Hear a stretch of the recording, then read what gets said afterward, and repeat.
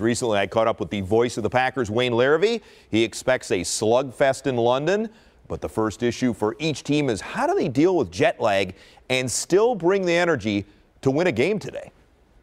It's interesting because there have been a couple of theories over the years. You go in the Monday before the game, you get totally acclimated, and then you come out after the game.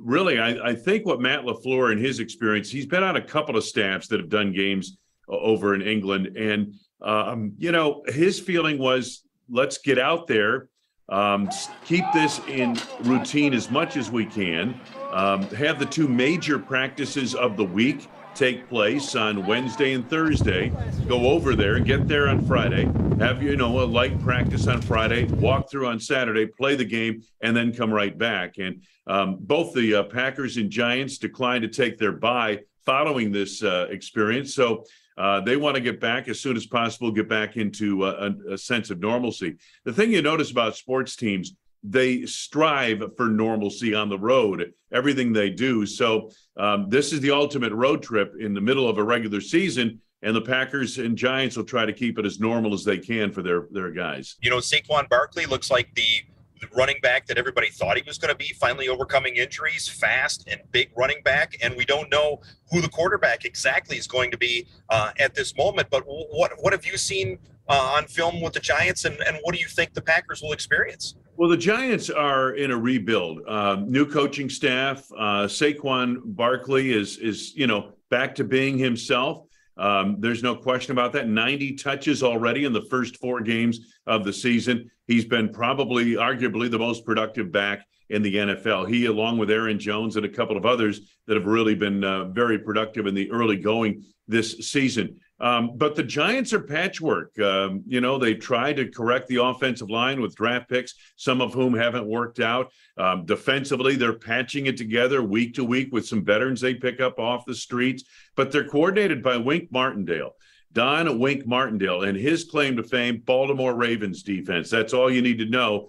They will blitz, and they will blitz and blitz some more. So it's going to be an interesting thing to see how the Packers and their young receivers adjust to this, because that's a big factor. Rodgers is going to have to make quick decisions to get rid of the ball. The receivers are going to have to be in sync with him, making the blitz adjustments in their routes for the Packers to move the football successfully here.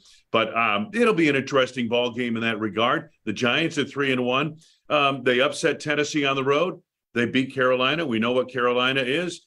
They beat the Bears. We know what they are. And they lost to the Cowboys at home in a tight battle, but that's a rivalry game and a division game. So, hey, they've done really well for what they have to work with right now, but a new coaching staff, and they're putting the pieces together. Are you more concerned about the offense finally getting going and clicking against a tough Giants defense like this, or are you more concerned about the fact that the Packers defense, which has played well overall in 3 of the 4 games, has allowed a lot of chunks of yards, and you've got Saquon Barkley that you're facing across the line of scrimmage?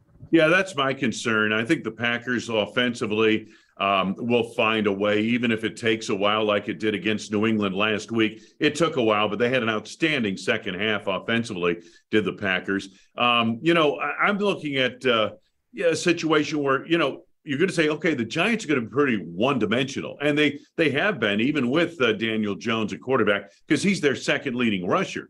But if he plays and he's limited on that bad ankle and doesn't have his mobility, this is going to be a run-first team, and they probably are anyway with Saquon Barkley. Nonetheless, the Packers have faced a couple of teams that have been limited in the passing game, the Patriots and Bears, and given up a lot of yards on the ground. They've got to tighten up the rush defense, Lance. That's the number one thing they have to do. And if they do that, they'll win this game comfortably, but that's a big if. Hey, Wayne, have some tea and crumpets for me, okay, my friend? I'll have a pint for you. I'm not sure. I'm not a big tea guy.